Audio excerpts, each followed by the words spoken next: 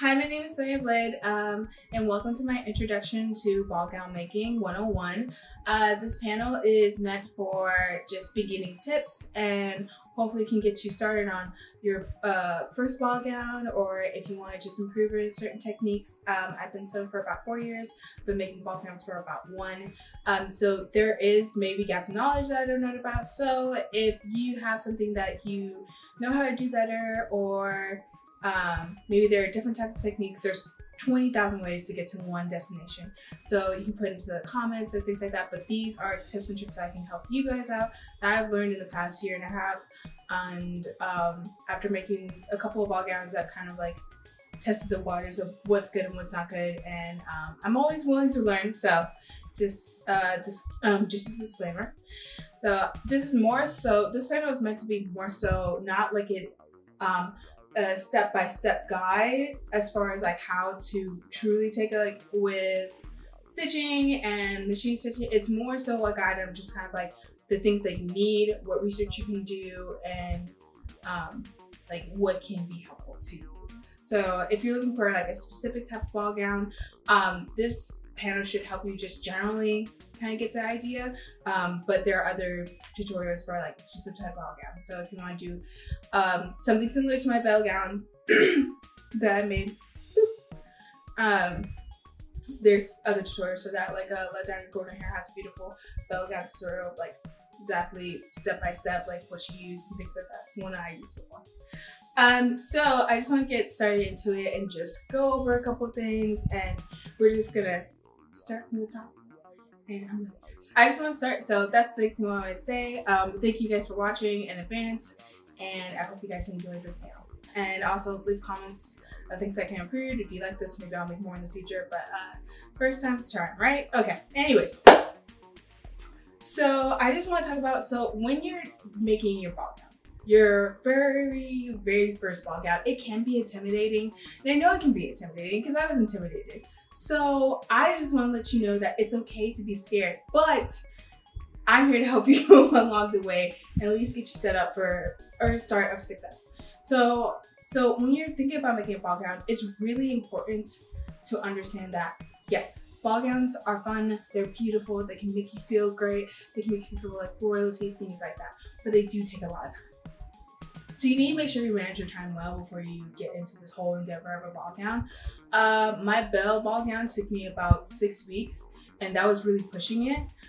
If I had to determine the timeline that I would like to take and just kind of take my time, put all the embellishments I wanted into it, I would like to at least have like 2 to 3 months to make like a full ball gown from scratch, from not having anything from scratch to the top. So now that I have things, cages, multiple cages, which is currently cages, and hoop skirts, it might take me a little bit less longer, as well as I have my stays already made that can be replicated for multiple types of gowns, multiple styles of gowns. It might take me a little longer. For a person who has like nothing, like absolutely nothing, I really recommend you take at least 2 months to start planning out, maybe more, start planning out your ball gown. So when we're talking about ball gowns, there's so many.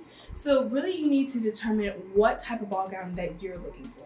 What type of ball gown do you want? Like, what is the end goal for you? Is it something like my bell, where you have that like round crinoline shape?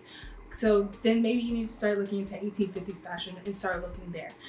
Maybe you want the these like sack, I think it's called a sack back gown, where they have like the large panniers on the side. So it's like more centered, that hoop skirt is more centered like this, but when it's from side to side, it's completely flat. So there's the things you need to consider. It's like, what age, what range are you going with? A lot of ball gowns come from some type of fashion history. It's some type of historical aspect to it. Most of them do, or most of them have influences. So I really recommend that you go back and like research, like, what type of gown is this, and the type of ball gowns, like research into it, so that way you can have a better understanding on what you need and what type of structures that you're going with. I highly recommend, researching. One of my favorite books right now is 18th century dressmaking. It has a lot of good historical background, so you can see like what people use and like how it was constructed if you're going for a more historical aspect of gown making. So maybe Renaissance fair, things like that, reactions. books like these are really good. So I'll link this in the description below. But fantastic. It has definitely fantastic imagery. Like what is in it, as well as like how to make the underwear, things like that, and what type of movie. So I highly recommend that type of book. So just research those things. And so like, and also I recommend, so once you figured out what type of gown that you want, the type of gown that you need, maybe it's for a competition, maybe it's for yourself, maybe it's just for photo shoots, things like that, I recommend making a mood board. Making a mood board would really like set the expectations for you. You know, it gives you the feel, and I can show you an example here of my mood board for my belt. My belt was more, I wanted to make it a little bit more special. I wanted to put more detail into it, and I'm glad I did. I could have put more, but it just helps set out like what I was looking for, what fabric types and things like that. So I highly recommend like doing a mood board. Like what's the, you know, the effect that you want for yourself? What is the mood essentially you want for yourself for this dress that you're making?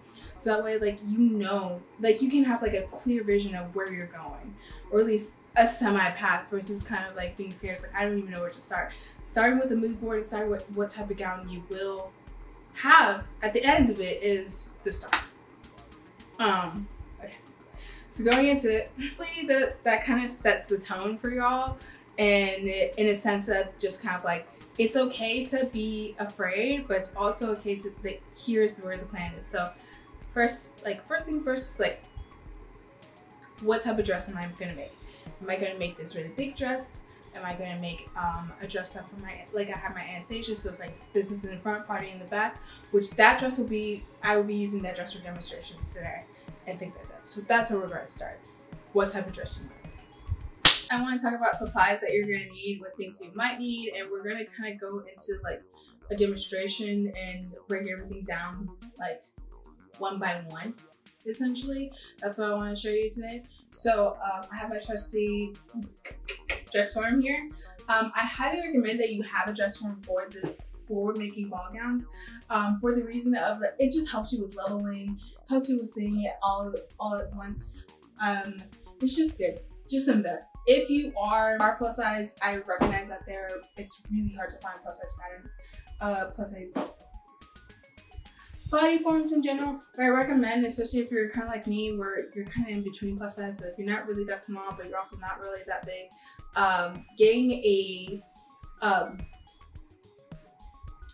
a dress form that's as close as you can get it to your waist, and then padding it out. I don't have any pads on it currently because it's not needed, for at least for the bottom. But padding it out, there are padding systems there for you that you can buy. You can buy like a small dress form and then just pad it out. The padding systems are anywhere from like $20 to $50 depending on the type of brand that you buy. So you can pad it out. So if you need bigger hips, like really bigger hips, room for a tummy, for a booty, things like that, these can help you, can attach them. Some of them are Velcro, some of them you have to pin on. But those are things that you can use, and then they usually come with a t-shirt so you can put it on over it by itself. So, but if you're like me, also just making sure like this one doesn't really have a bust. It doesn't have boobs, this basic one. So I recommend that my boobs are short. This just, but I recommend that if you do get a dress form that you put a bra into, a bra that you don't care about anymore, that you're never going to use, and then stuff it with polyfill or whatever stuffing, so that way at least you will have like a better idea of what your bust is going to look like. So that my boobs aren't that big, but big enough, bigger than this. So it just gives you a better idea. And this is pretty much what I generally use for my ball gowns, because my waist is about the same, maybe a little bit bigger, but probably a lot bigger. It's about the same, but I made my waistbands for everything to be multiple, so I make it bigger if I get smaller. So number one thing, get a dress form, invest in dress forms. They are not cheap, but if you can find a used one, get that. I got this off of Facebook Marketplace for like $40. Some of them sell like more expensive. Just I highly recommend just getting one. This one's an adjustable one. It's not my favorite, but it works. $40, it will do. Yeah, so dress form is like the first thing you can get. Invest in a dress form, and honestly, it will help you with patterning. It will help you with your future projects. It's just an investment in general if you're really into the hobby. Okay, things I want to talk about next. For once you figured out the gown that you are making, now it's time to talk about the underneath the construction, things that people don't see are what is going to make your gown amazing. So we're going to talk about underwear first and undergarments that you typically use. So first up would be a chemise, and I'm going to be using my Anastasia gown. I think I mentioned before, as demonstration purposes. So there's already stuff on here, but what I do want to talk about is the chemise. So your chemise, or you can use a cami. I've seen other people use camis. It's going to be your first layer, and a chemise is kind of like a smock. It's just kind of like this really formless gown. Like, it looks similar to a nightgown. And what that's really meant for is to collect your sweat, because a lot of these need, you won't have the time, or back in the past, a lot of people didn't have time, a lot of people did not wash their garments every day, things like that. So you want your first layer to want be comfortable, because when you start putting on all these layers, it starts getting heavy and you'll start sweating. On these layers, it's going to be heavy and you're going to start sweating. So you want the chemise to be there to gather, to basically give you like a protection and a nice layer, and it's going to make you comfortable and things like that. I love my chemise. I don't have one currently. It got stained, and so I'm making a new one. But you can also wear a cami. Some people wear camis as an option as well, if you don't want to wear a chemise. But if you want the whole shebang, the whole historical fashion shebang, a chemise would be neat. Then you are going to put your either petticoats, bloomers, or draws, whatever you choose to call them. All of them are the same thing. So this is my pair of draws, pair of bloomers. I call them bloomers. They're really cute. They have a little scalp edge at the end of it. So those are those. But I do put them on next. And again, it's just a general, like, depending on the period you're in, it's just a general thing that you would wear, because I do like wearing them, because when you're walking around the event, you're gonna most likely hold your gown while you're walking around, so you get a chance to kind of show off the bloomers and whatever your tights are and things like that. Well, maybe not too much, but depending on the angle, people will see you coming around. But it's nice. I know people do wear leggings with their ball gowns, things like that. So those are options for you if you don't want to make bloomers. Usually the type of fabrics that you can use are like cotton, linen, things like that. Especially, and also for the chemise, linen is also acceptable. Cotton is also acceptable. Something very comfortable. I made both my bloomers and chemise out of bed sheets. Very comfortable, just so it's like nice and comfy. And honestly, I like to be around in them, but to be quite honest, just lazing around. They're so soft because I use bed sheets. But that's an option for you. Again, you can either buy a chemise, which is generally like a smock, or like a, what's the word? What's it? Smock. It's something just kind of like a long nightgown. That's also, you can buy it as well. Not too sure if you can buy a full cotton one, maybe not like a satin one, just for the corset so it doesn't slip inside. Things like that. That would be cool. So next, I did it off camera. So next would be your corset or your stays. Depending on the time period you're talking about, it can be interchangeable. Both of them generally mean the same thing, generally, unless you're talking about a specific type of corset. Now, I'm going to link a couple of resources that you guys can use, books or YouTubers, other things that can talk about making your first corset, and also where to buy it. I know a lot of people use Orchid Corset as a place to buy. Buying corsets is also a good, it is a, like, if you're buying a corset, it's fine. You are going to be spending a lot on your corsets and things like that. I think Orchid corsets are like $80, $80 to $100. I would recommend like spending the money on like your undergarments and things like that. because those are the things that are going to last you, and you can wear them underneath multiple gowns. And also, since you are wearing essentially body shape wear, that the corset is going to make you have a certain body shape, it's best to have a good type of structure and not too flimsy. So one, it doesn't harm you, and two, it can last longer. I do have like a cheaper shapewear of sorts. They're like 10, I bought it on Amazon for 20 bucks. It gets the job done. It's uncomfortable for me to wear, but it does get the job done for an hour photo shoot. But if I'm wearing something all day, I prefer to have a corset or some type of stays. That one, I can breathe into. It is generally comfortable for me to wear all day, but that's just the whole shebang. So this is my corset. I did wear this for Anastasia. It's made out of coteau and a fashion fabric on top. It's on with bias tape, and it has spiral steel boning as well as a split bust in the front. The split bust is really important because I can at least get this on by myself. I don't need help. I would appreciate help, but I don't need help. I can usually get this on myself. It's faster when you have someone in the back pulling the string, so it's like tying around, so it's easier for you to get on by yourself. But the split bust was invented so it would be easy, so you wouldn't need a maid to put it by yourself. So it does have a split bust in the middle. It does have the spiral stay bones and things like that of nature. So this is what you're going to be after your chemise and after your boomer. You're going to put on your corset. Here's where I recommend that you put on your shoes. You can put on your shoes any other way, but I recommend, if you get everything else, so your socks and everything, I recommend you put on your shoes next, because after this, it's going to be a little bit more difficult for you to bend over and tie your shoes or put your shoes on, things like that. Put on your shoes. As soon as you get all the undergarments on, put on your shoes. There are different styles of corsets that you can use. It really, again, it depends on what your final gown is going to be like. For me, this type of corset, which is actually the Civil War era pattern that I got, I'll link it in the description below. It's a perfect corset for me to use just for this type of situation.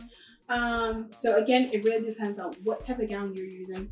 It depends on the corset that you need. So if you're looking for more of a Victorian or like the bustle era, and then an Edwardian, so where it has like the pigeon bust, the corsets like if you're doing like an Edwardian corset for a certain type of gown, where like the Edwardian corsets is different. I can talk about corsets a different day, but the Edwardian corset, just to give you an example, it's more so it pushes the bust together, so you'll have this pigeon bust. So you kind of look like this, girls. It's more so it gives you that structure, and depending on what you're looking for, that may be what you want. So it really just depends, again, the effect that you want to go to, and all these garments will affect the final outcome. So that's why they're very important to invest in.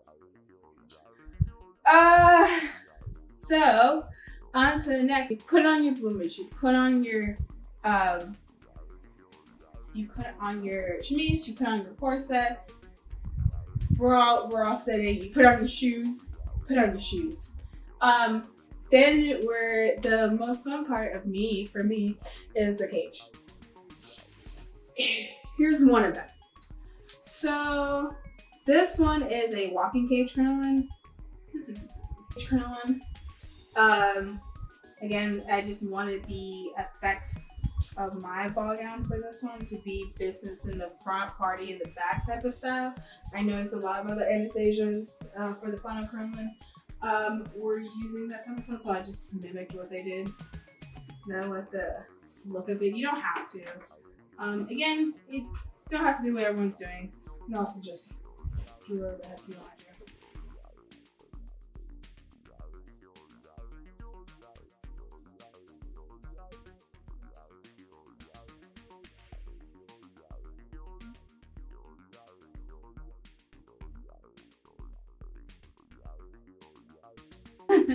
And we're back. The next step of your depending on what your style is, going to change the type of cage that you need. So my Anastasia, this is the cage I needed. I know it's not a full view, but it is the walking cage crinoline from Truly Victorian. I can link it in the description below. This type of cage is what I wanted. Again, business in the front, party in the back, because I wanted that silhouette that one I saw others Anastasia's doing, as well as it's very similar to the live action Cinderella movie, and it's honestly, it was the best decision I made. But so having that there, or if you want that bell shape, they also have like the round cage cone as well.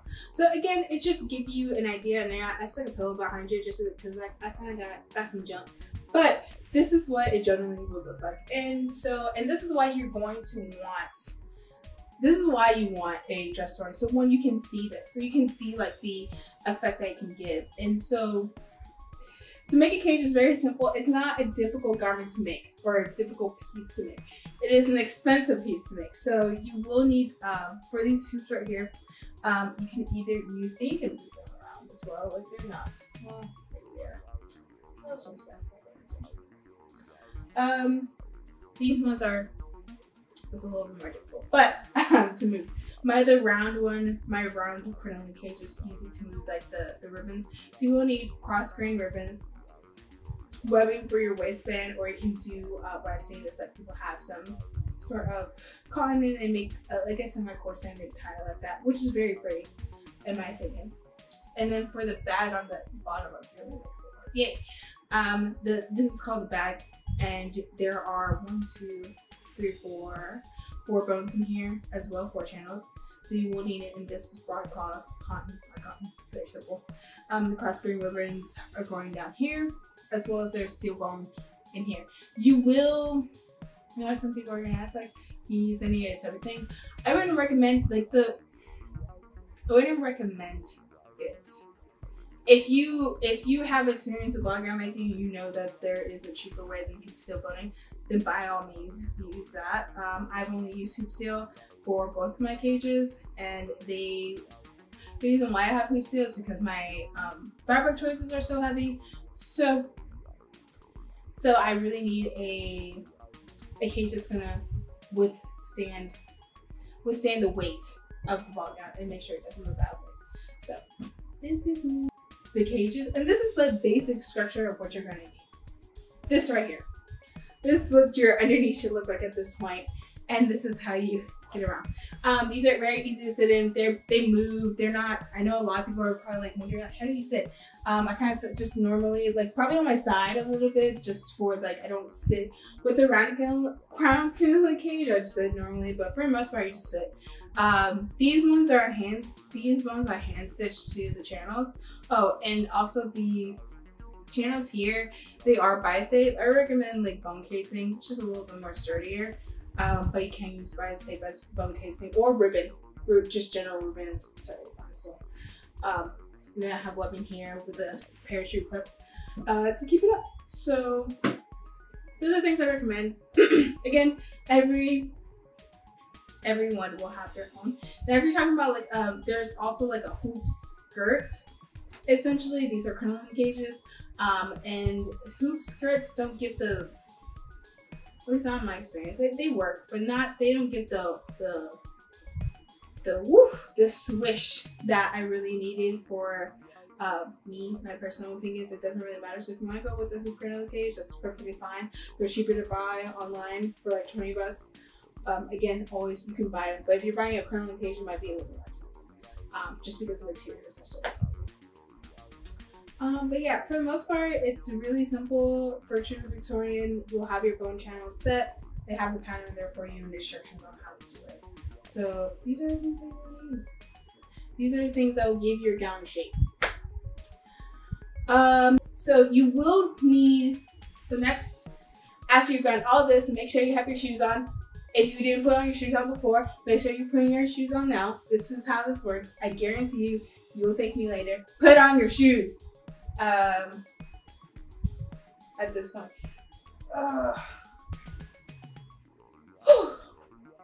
Petticoat can be multiple types of fabrics. There's also different ways. There's also different just things.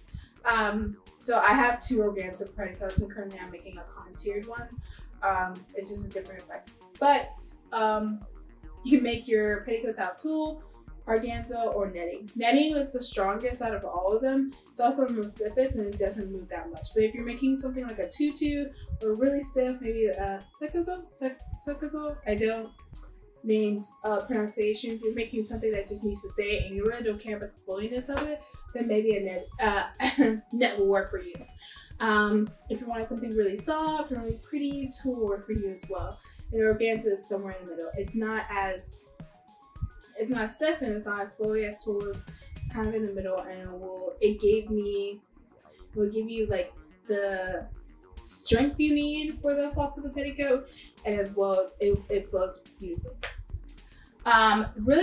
You really do need a petticoat to go on top of this. Do not put it, if you put the skirts on top of it without the petticoat, it can show the lines of it, and it also is not as big as you need it to be. So we're going for cupcake size in my room, just humongous, just part the Red Sea type of huge, very regal type of changes. It's because I don't have a really good lighting system, and now I've lost some light. So hopefully you guys can still see, so sorry for the poor quality of lights. But on to petticoats. So this petticoat in particular is an organza petticoat, and it's layered?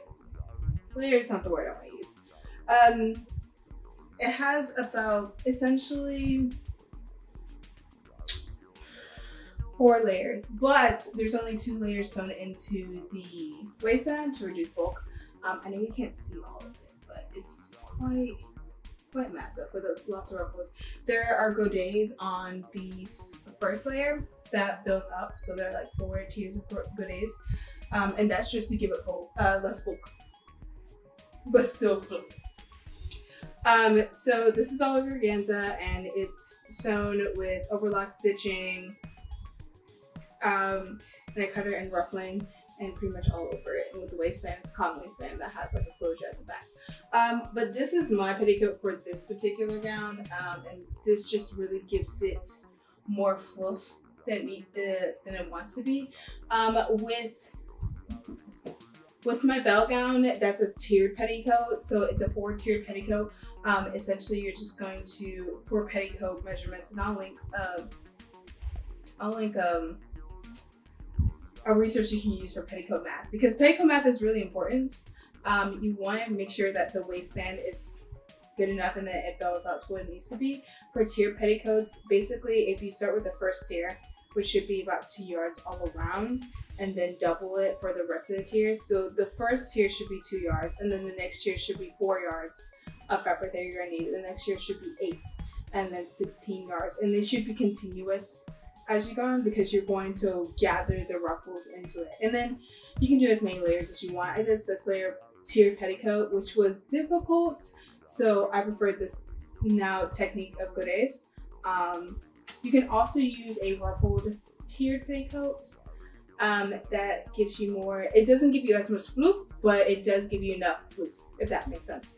You just really need to know about what the amount of fluff that you want, and that will get you up. But you do need a petticoat of some sort. Again, you can buy petticoats, but petticoats like this, I don't know if you can buy. You might be able to buy the tiered ones, but I'm not sure about the like organza or netting like this. This one's kind of like a make your own, but this was a competition piece, so it's not the greatest, but it's a learning experience.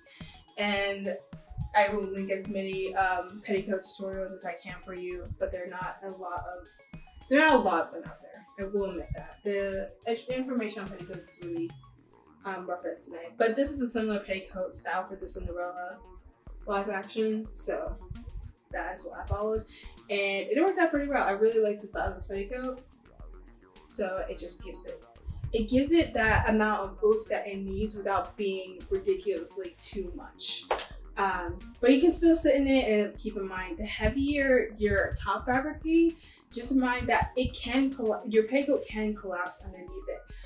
So just keep in mind the type of fabric that you will use, because it may like squish it and just it may squish it and weigh it down. So that's an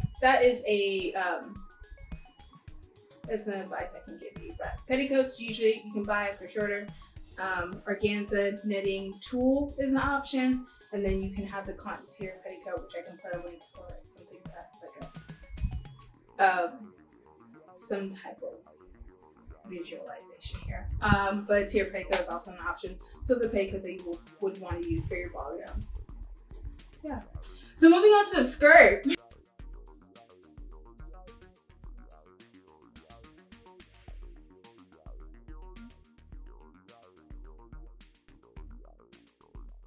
So now we have the skirt. So this skirt, particularly this one, is polyester Dupani.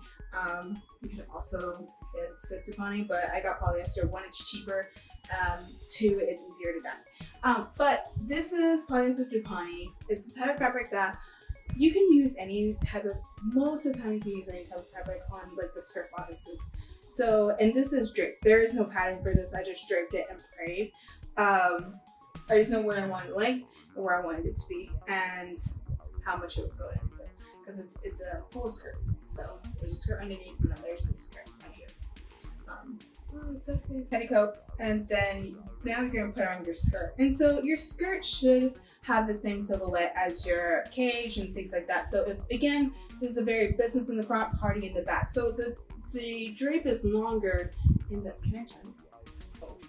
Ooh, it's hard to turn. But it's longer in the back than it's the front.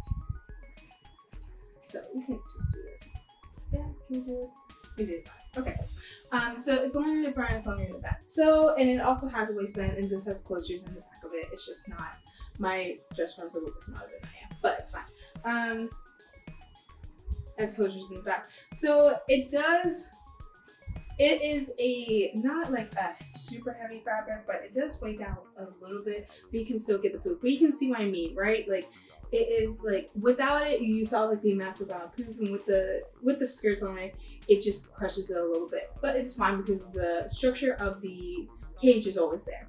So that's what's very important. But fabrics that you can use for ball gowns are like, again, polyester Dupani, taffeta, satin.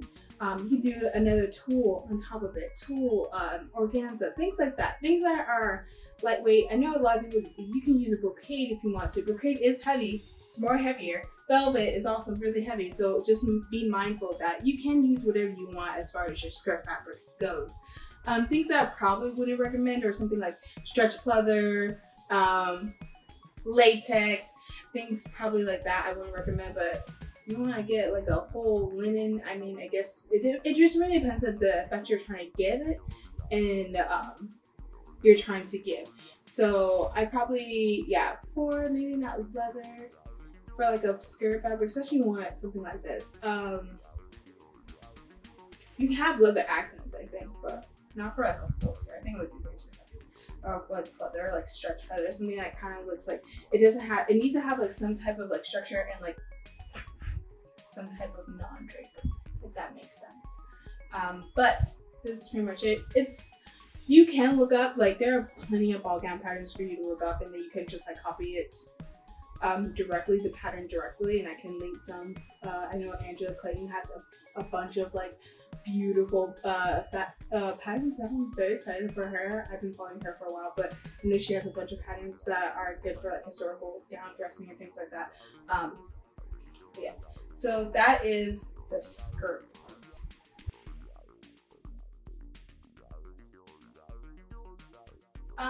Here we go. Here's the bodice. We have 7 minutes. Okay, cool.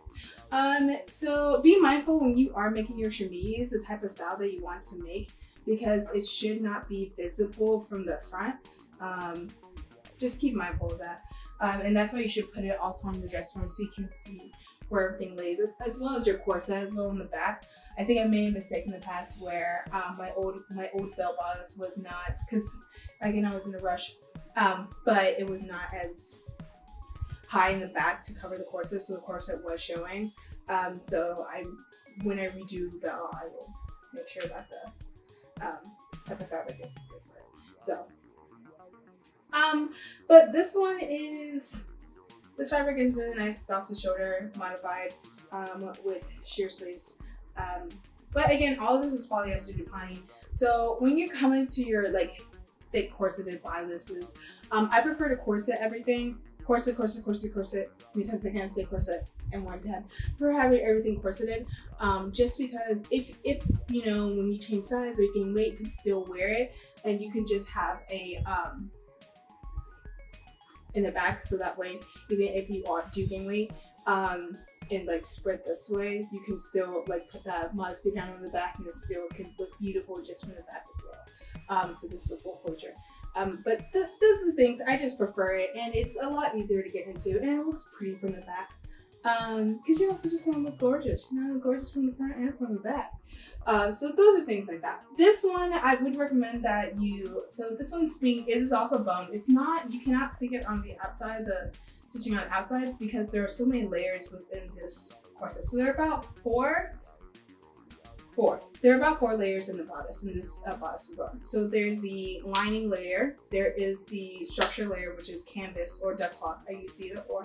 You can use either or. Then there's a flannel layer, so it's kind of like a softer, and then there's the fashion layer on top. Now all of the construction is underneath with all the other layers. So there are more bones in here. If you touch it, you can feel it. It is boned. With whale boning, which is not, it is, according to my knowledge, it's a step above like the regular boning that you can get at your local Joann's or Michael's or just your local fabric store, but like a step below steel. And I didn't need steel boning because the corset should already be doing most of the work. The corset underneath should already be pulling me in so I can have this nice shape here. So that way you don't need it. So whale boning is a perfect option. You can also use, people can use zip ties. That's also a good substitute as well. They're a little bit stronger than the regular boning, but also regular boning is also good. Like all of it's good. It's just dependent on the strength you want, the resources you have, and where you're going. So this is boned. Yeah, it's just a structured bodice, and I modified this and I did a mock-up of it on my dress form. And that's pretty much it. Any type of, what I recommend is that you don't use, try to stay away from like super cheap satin, if you can help it, just because they won't, so I've definitely have ripped a seam before because it was too tight on my self. So just try to do like, yeah, polyester, Dupont, taffeta is also acceptable, satin is also acceptable.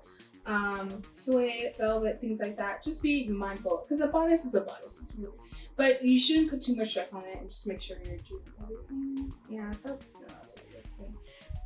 Fabrics I recommend for bodices would be like taffeta,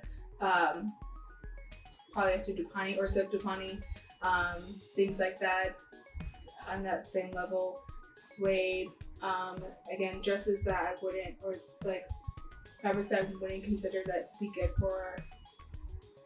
be good for bodice making, maybe like, again, like stretch leather or something like that. Maybe put the accents, but I don't think like a full like latex vibe would be the greatest. I do like stretch charmeuse just because it does give a little like extra tug, and so, but you just want to make sure that everything is like nice and stiff and it flows very beautifully all together.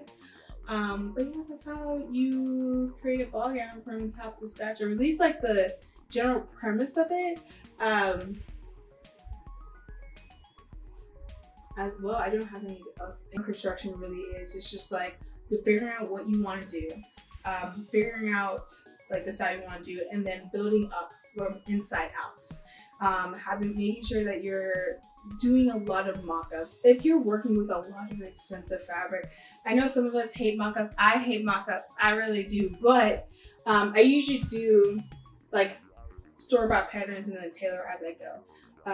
And with this particular gown, I draped for the first time, so it was fun. You just kind of go. Everyone has their own method of sewing. So, but with certain things, I would like just, you know, I just want to hit on that I've discussed over the past however long, is that one, you really need to invest in a dress form, and you can see how it can help you. Even me putting it on this thing, you really should invest in a dress form. Second, invest in making the proper making tools for your corset, or buy a proper corset. One of those two. 3, make sure that you're having the cage, and that if you're going to be making a cage, that you do spend the money on like hoops, the hoop steel, things like that. You can thrift and get the bag really cheap and all the other fabric, but the steel is what's going to make it work. I want to say, if you're making your whole ball gown from scratch, or at least for me, like the longest part is going to be the petticoat. So depending on how you make it and depending on the type of style you make it, whether it's here, whether it's with the godets, whether it's just the ruffled here, it can take you a minute. So just make sure that you're planning your time wisely and that you're not being stressed. I think the petticoat, most of my petticoats for me take like a week or two to make. And they really do eat up in my time. Like the easiest time I have is usually the skirts. Because most of the skirts are circle skirts essentially. And then you can just add embellishments to them afterwards. And the bodices don't take that much longer either. Because they're bodices, they're not anything new. But yeah. I do want to do like a bonus tips and trick, which I get sometimes online of how do I travel to cons with these big ball gowns. The answer is vacuum seal.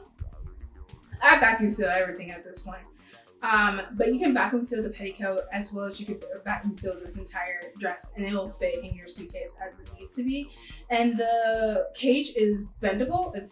So I just kind of bend it into the suitcase and it just kind of falls in. You can also do zip ties just so it stays in, and that's literally the easiest way to travel with a ball gown and things like that. Yeah, vacuum seal is the best way to go. And then when you do get to your hotel room, if you could just open it, take it out and let it out like a day before so it can like regain its fluid. To store your petticoats inside out, hang in your closet, preferably not crushed, because you can lose the life of a petticoat over time if it's just like in a crushed little area. So try to, like, if you can, have a place where you can flip it inside out and then just store it in a closet if you have the availability of storage. If you do vacuum seal them, then it is what it is. It lessens the life of your petticoat. So yeah, that's it. So I'm glad, I hope you guys learned something today. If I have any edits, maybe I'll make something else, like I'll just talk over or voiceover talk, but I hope you guys learned something today. I know that it can be, don't be daunting by your ball gown making. Anyone can make a ball gown. It just takes time and effort and a little bit of research into what you're doing.